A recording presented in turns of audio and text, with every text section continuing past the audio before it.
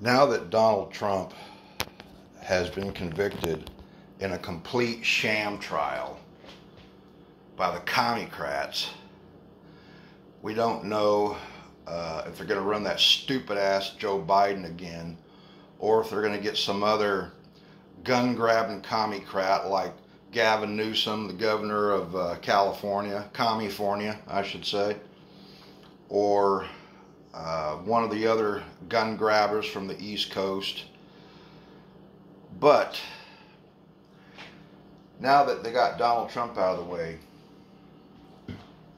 I'm kind of wondering when they're going to try and start the great gun grab. But if they do, we need all the help we can get. Defend the second. I vote on recruiting this guy.